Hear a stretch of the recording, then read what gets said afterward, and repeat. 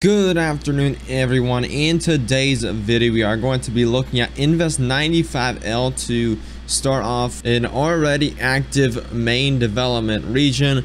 It has an 80% chance of a cyclone formation in 7 days and could bring threats to the Caribbean. Here we are looking at the current satellite imagery of this afternoon on June 27th. You can see we have two systems out right now in the Atlantic that we are currently monitoring.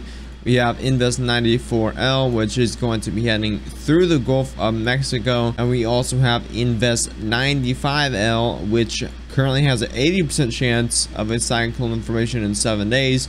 And this is expected to go through portions of the Caribbean. Now here's a 7-day graphical tropical weather outlook from the National Hurricane Center. And as you can see, on the left is Invest 94L and on the right is Invest 95L in the red. We have that 80% chance of cyclone formation in 7 days. And this is noted from the National Hurricane Center. A tropical wave located several hundred miles west-southwest of the Cabo Verde Islands continues to produce disorganized shower and thunderstorm activity. Environmental conditions are forecast to be conducive and development of the system is anticipated.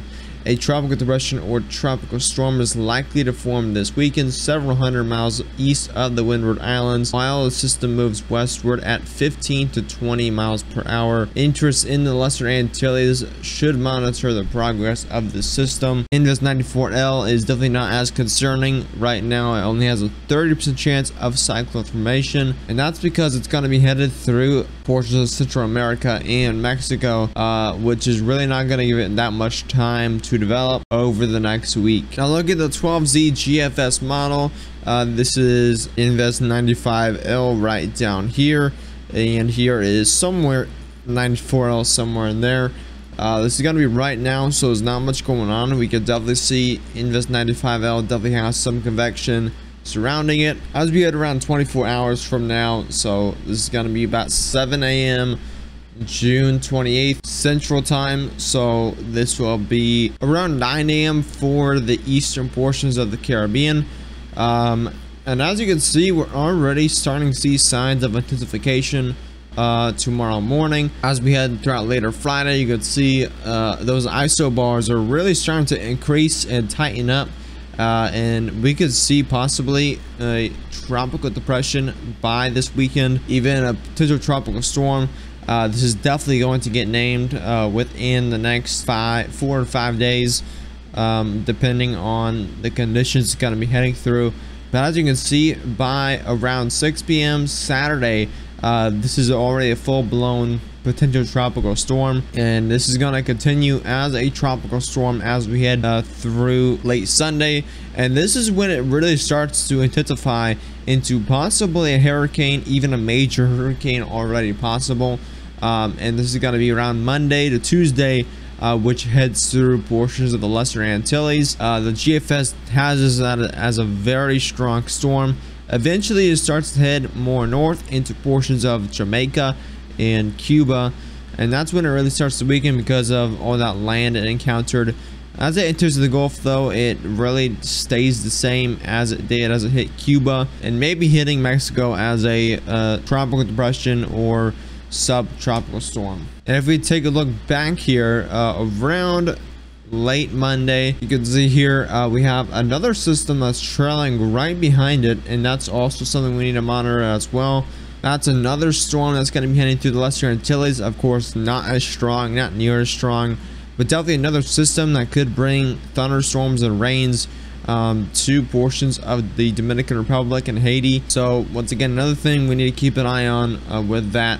It is already looking like a very active season, as it is late June and we might see our first major hurricane of the season. Now looking at the spaghetti models, the model track guidance, you can see here we have a lot of models that are agreeing so far as going to be heading through the southern Lesser Antilles, going through just south of the Dominican Republic, Haiti, And then right now it's looking like a very close call to Jamaica, so I expect Jamaica to have impacts, as well as Cuba, Haiti, and Dominican Republic will have impacts, but I don't expect a landfall there. Of course, this is still in the main development region, so it's going to be a lot of time that these tracks could change. They could be heading more south, they could be heading more north. The Bermuda high is expected to be a lot further east, so it doesn't look like this will be a threat to the Bahamas or Florida or anything. So I do expect this to mainly stay in this box for the most part, unless any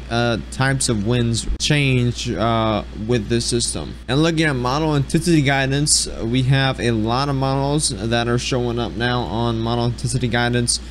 We have around 24 hours from now, it's expected to become tropical storm strength. Some of these models have it very quickly developing, and we could see a category 1 hurricane as soon as 60 hours. Even a Cat 2 by 3 days from now. And then we have a lot of models that are reaching category 3 status, and even the HWFI reaching Cat 4. Some are in high-end Cat 3 as well. So there are signs that this storm could become a very strong hurricane before it does impact any land. However, as we look at the sheer values right now, the red is unfavorable conditions for tropical cyclones. Yellow is neutral, so a strong cyclone could definitely make it through the neutral, and then green is favorable conditions. As of right now, we have some unfavorable conditions across the Caribbean with up to 30 to 40 knots of wind shear. That is definitely a little bit unfavorable conditions right now, but there's still a lot of time for this storm, so this wind shear could definitely move out or weaken across this general area. But it is definitely not a significant amount of wind shear. As you can see up here, we have more of 50 to 60 knots. That is some very strong wind shear. It could tear up a storm really quickly, but that's over the United States. Right now we have 20, 30 to 40 knots of wind shear across this area.